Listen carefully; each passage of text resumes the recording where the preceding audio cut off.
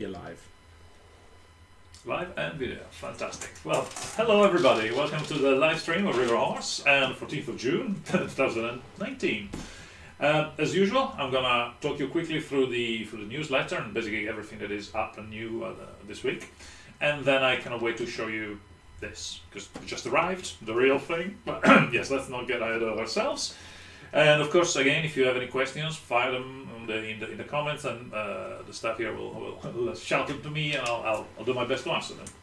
Right, so without much further ado, let's go into the newsletter. This week we start by focusing on Ben Milton. Ben Milton is the author of our the vast majority of the content of our Labyrinth adventure game. So he's written 90 scenes out of 100, so basically he's written pretty much the book. He's the author that wrote our RPG. He is the, I would say, the most famous RPG writer we engage with. He works quite a lot on the OSR kind of community, but basically the old school roleplay. They do a lot of campaigns and adventures, etc., based on kind of a traditional approach to RPG, and I mean, he's a name in there. You go there, have a look at his stuff. Is down like Maze Rats, you know, very cool stuff. So we're really happy that he joined us in this adventure, and I mean, he said he's really enjoyed it. There's a little bit of information on him on the website, and some of his comments on working on the Labyrinth RPG. Like all of us, he enjoyed it with his kids, watched them together, had a lot of fun together, which is the spirit really of all of this nice handsome adventure. So, if you want to find out more about the author of the Labyrinth adventure game, go on our website there. After that, considering that we are very close, tomorrow is the anniversary again of the Battle of Waterloo, it seemed like appropriate to basically do another feature on our war game. We made in 2015, so in the bicentenary of the battle, we published a board game that I have written myself, and so I wrote now some designer's notes about doing that. It was an interesting process. It took a lot of research and a lot of reading, a lot of trying and balancing. But you know, the outcome was I am told, an enjoyable, quick game that basically allows you to play the battle without spending hours and hours and hours on it. But you know, fairly quick, fairly fast, still strategic game. There's not many copies of it left, so you know, if you want one, get it in time before they're all gone. And these are the two product-based bits on our newsletter. After which we go for the creature feature. So we feature another one of the creatures that have appeared in our books for Tales of Equestria. This time is the Pine Marten, which is a very cute monster. One similar to the timber wolves kind of thing. Timber wolves are timber and wolves. Wolves made of wood. Pine Marten, you will look a bit. It's a bit like a marten, but made of pine. Is it? Yeah. You have to look at the picture to understand. And after that, there is a fantastic comic that I think we'll get in trouble for. totally appropriate, I'm sure. Celebrating Waterloo again, and basically making the point of the historical accuracy of the research that I made during the planning and the designing of the Waterloo game. And of course, Kaba, the little hippo, is helping me here. And last but not least, of course, there's a fantastic piece of content that's been made by you out there. So thank you very much for that. It's basically a Highlander-themed piece of feedback about a group that created basically they go out and reenact fighting and teaching and training with swords in the countryside, and they decided to do a mix of real live hacking and slashing, and actually in the evening they got all together and played Highlander, and they really enjoyed it. They did a review. There's some videos, so please go and check the material. It's really funky. It's really exciting to see. So once again, thank you for that. And After that, there is obviously just some more ads on our upcoming things, like the August and Oubliette for Tales of Equestria, the Jim Henson Labyrinth adventure game, and more importantly now, because I really can't wait to show you this, it's here, so I think we are ready to go, and I'm allowed to show you that. So I've been holding here in front of me, I suppose if the camera behind me can zoom on, we have the Hunger Games, Mockingjay, and this beast of a game, I mean, if you can tell, it is pretty big. It's very large in this size, very big, so it's a big game, and I'll proceed to do some, well, not a proper unboxing, but just an excited, hey, look at the thing that just arrived kind of video.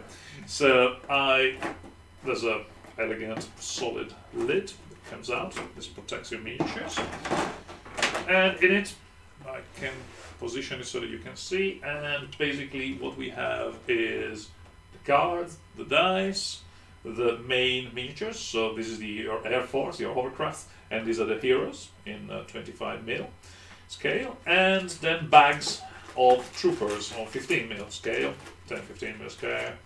So we have quite a few of them. Like, I'll try to show you in more detail what you get in there. Let's begin. Let's leave the heroes last because they're the most exciting.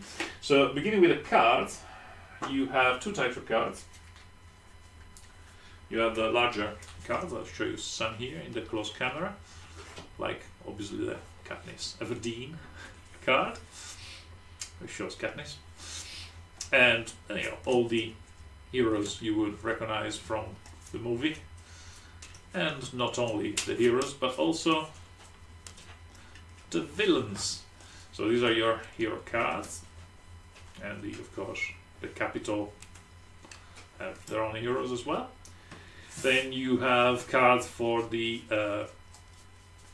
control of the various districts and missions and the actions. So there's quite a lot of action and mission cards, and then the district.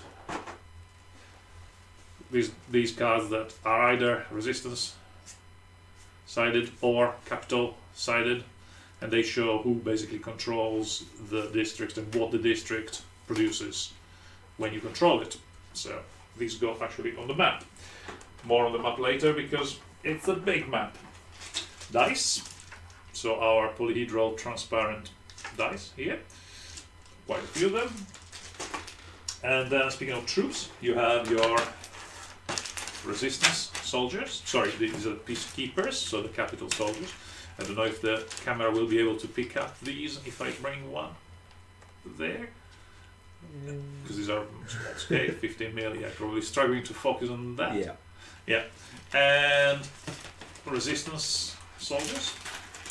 So this is a bit of a vast amount of troops that you have on the field, the resistance fighters. And also a little surprise for the resistance is the mutts, which are these mutated monstrosities that the capital can unleash on you. There you go. So we looked at the 15mm, but now let's get stuck into the bigger miniatures, the heroes and the aircraft. I mean, I'll show you just one for the sake of argument. One of the overcrafts, which both sides have. So they both sides have an Air Force. One is District 13 and the other one is the Capitals. And now let's get stuck into the heroes. I mean, probably we don't have time to show all of them, but I'll do my best. So let's begin with her, of course. The piece de résistance, Stephen Waterloo style.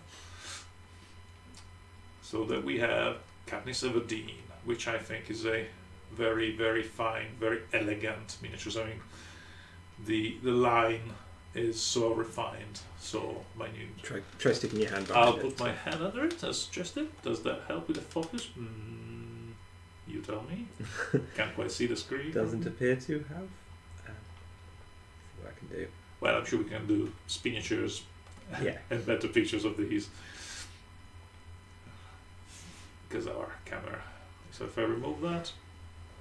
I think it's interesting to see, if possible, the profile of the miniature, the elegance of it. I think that's I'm trying to look at the screen and to move it in a way that I can Yeah. So she,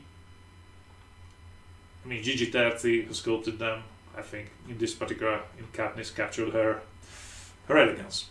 It's very, very fine. And these are 25 mil, genuine 25 mil. As you know, obviously, when you do this kind of miniatures for approval from talent from actors, you have to stick to real proportions. You cannot do the classic miniatures where you don't have to represent a real actor or a real person, that then person needs to approve it. Then you can exaggerate some features. You can exaggerate the facial features, the nose, the ears, the eyes, so you make them bigger than what they would be in reality. Same for the hands, the feet. So basically, miniatures at 25 mil have a certain 30 mil. They have a certain proportions which, if you do that for a real actor or actress, they would never approve it, because they would go, well, no, my hands are huge. So obviously these are refined and fine in proper. We have a Caesar Flickerman here. Yeah, there he is. The art of showing the miniature without trying to make it go out of focus. We have, of course, Peter with his crossbow.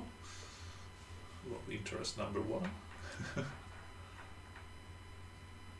Like that. Should I stop moving it? Yeah, so if you stop moving it, it'll try and work out where the focus is, and sometimes get it wrong, like it just did. Okay, so we have, well, okay, well, we can certainly do some miniatures of these. But there's all sorts. I mean, there's the BT miniature, which is definitely different in style because on his wheelchair. And the Alma coin miniature. I'll drop it there again and see what happens with the focus. Not to make sure, I suppose pressing no has to be shown.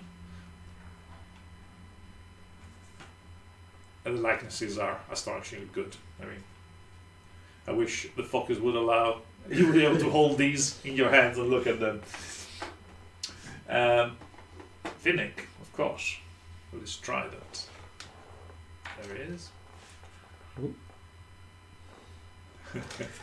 He's giving up on the focus. How about that, if I hold it there?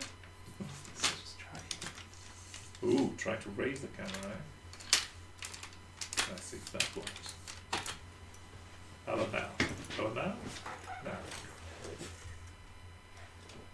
Yeah, and I think it's finding the distance better now. Right, we learned a lesson. A little bit further away. Yeah? Yep. Better. Okay. Image. Let's see if image works better at that distance.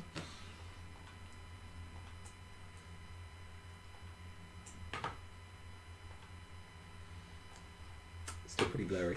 Still pretty blurry. Okay, well, I think we'll have to do better than that of showing you the images under the close camera. But now let me show you instead the size, the sheer scale of this game. Because you have to imagine what happens when you take this beast out. These are the counters in the punch board. That's the rulebook, which clearly features some nice film. Like, for example, that's a nice one. This is a Dean. He's 17. Is that? Anyway, oh, and Cressida as well. But punch boards with counters, and let's see if I can manage to convey how giant this board is. So I have to kind of clear the deck and try to show you how big the map of the districts of Panem is. Okay, let's put it the right way around for you. See if the camera is there. Obviously, there's no way this all fits under in the same shot, but so you have larger spaces for mission cards, heroes, mission cards fit in these spaces here on the district, and then you have the control cards. Obviously, this is just a random card, but there you go. So those you could be under control of one or the other, and of course on the market, on the territory, you'll have also all the troops, the aircraft, the heroes. going from District 13, which is the center of the resistance, against the capital. So a giant map, mission card here, character card, turn track, reserves. So very useful, big map. Fantastic map. And this is, I have to say, the Hunger Games game that one of the games that I don't know. I suppose you could say I will always say that, but I think this is probably my favorite game, at least currently, of the ones we produced. I really enjoy playing this. I'm really looking forward to actually own my own copy and just being able to just play it. You know, because when you design something, you always look at it as a piece of work, as a job.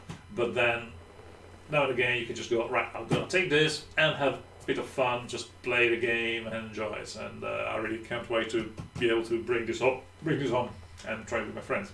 So that is it about the Hunger Games, and I think we are ready to say goodbye.